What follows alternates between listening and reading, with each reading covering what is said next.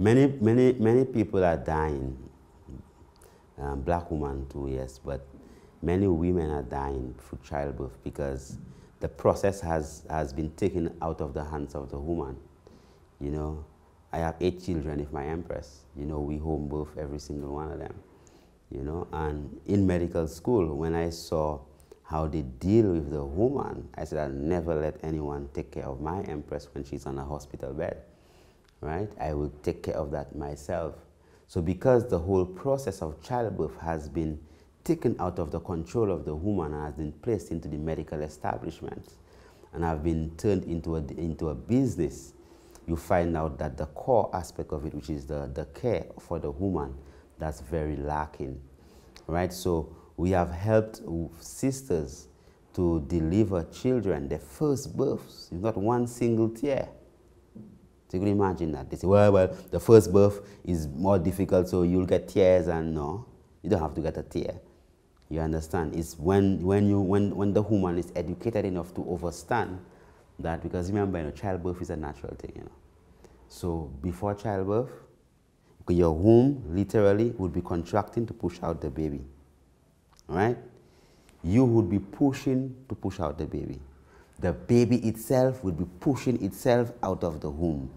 Gravity would be pulling down the baby, right? So naturalists, but they would put the woman to lie down and put her head up and put the gravity in the opposite direction, number one.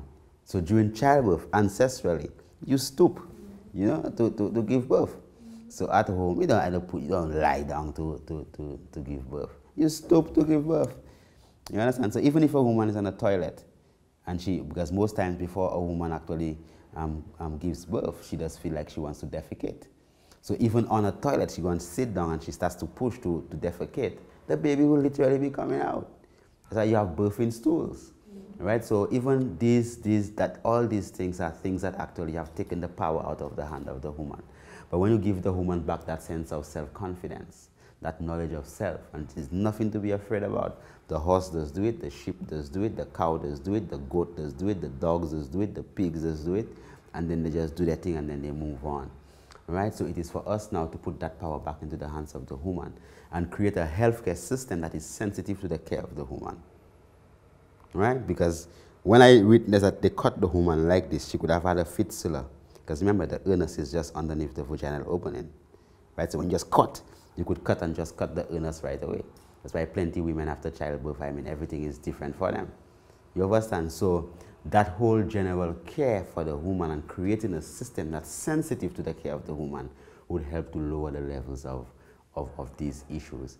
And also one of the key things that we practice as a family is stretches. Lots of stretches, and your diet, the things you actually eat during childbirth. Before childbirth, during your pregnancy. So you don't wait until you're ready to push to start to practice. So you have 9 months, 42 strongs, 44 strongs to prepare yourself for that whole end process. Well, let me hear you say mountain.